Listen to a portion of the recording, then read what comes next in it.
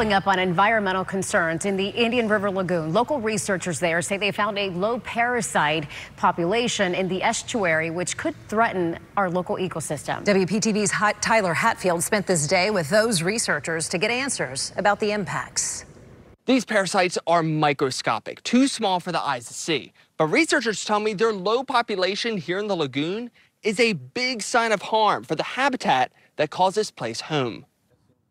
This is Michael Cologne's happy place. Love it. It's relaxing. Sitting on the sand, embracing nature on the Indian River Lagoon. This has been one of the most beautiful places to fish. For 15 years, Michael's been coming to this spot. He doesn't want it to change. Yeah, I want to keep it. But local researchers tell me this spot is starting to change after finding that the parasite population in the lagoon is low compared to other similar estuaries. Most people have a pretty poor opinion of parasites. That's Chris Moore, a postdoctoral researcher for the University of Florida, who showed me some of their work here at Bear Point Sanctuary.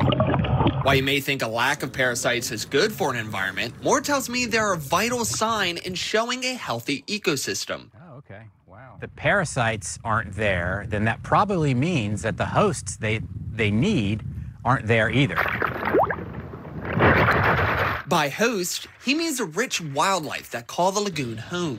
Invertebrates, crabs, fishes, sea turtles, dolphins, shorebirds, you name it. Moore tells me their findings are just another indicator that the habitat in the lagoon could be in danger. So there's lots of things that I think and are happening to an extent in the surrounding watershed that affect what we see here. It's all connected. He blames algae blooms from Lake Okeechobee releases and septic and fertilizer runoff. I think we need to be focused on cleaning up the water quality. Michael hopes his favorite spot can get better. And whatever they got to do to take care of the place, they should.